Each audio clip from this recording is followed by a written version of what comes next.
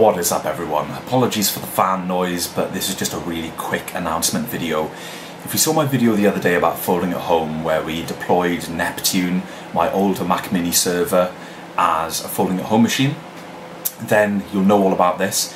Since that video I've ramped up a little bit, and the most important bit of news is you can now fold if you are folding since that video, or you have been for a little while. If you would like to, you can now change to Team-IMNC. So just by changing your team number to 261121, you can fold for Team-IMNC and be part of the gang. Now, I'd like to just say a massive thank you to everyone that's already joined my team. I put it out on Facebook and Twitter when I first made it, which I believe was just yesterday or the day before. I'm losing track. It's really difficult to keep track of the days, as you're probably all finding. But we have racked up so many points already, it's unbelievable. So yeah, click the link down in the video description to see the progress of Team-IMNC. You can see the list. And one thing I want to ask of you guys, I think this will be a really cool thing to do. If you are currently folding for Team-IMNC, or you are just about to join, then in the comment section of this video, if we can treat it like a little bit of a database, that would be really cool. So like if we can get a bit of a discussion going, you know, just post your username, the name that you're using to fold, user ID or whatever they call it.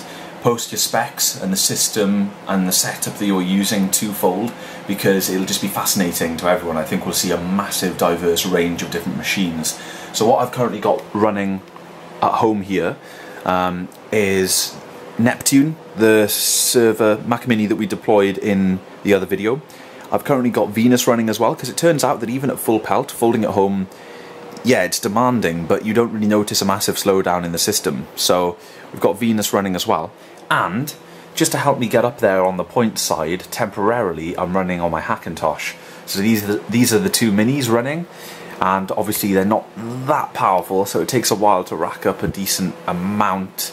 So I've just got the Hackintosh going to back me up a little bit. But over the next day or two, I'll be deploying the Doom PC, because I'm having a little problem with power consumption at the moment, as I thought I may. I've been running the Hackintosh for about a day and a half, and it is sucking up a lot of juice. So what I'm going to do is run the Doom PC, and this has got 2 GPUs in it, and of course the Core i7-2600K.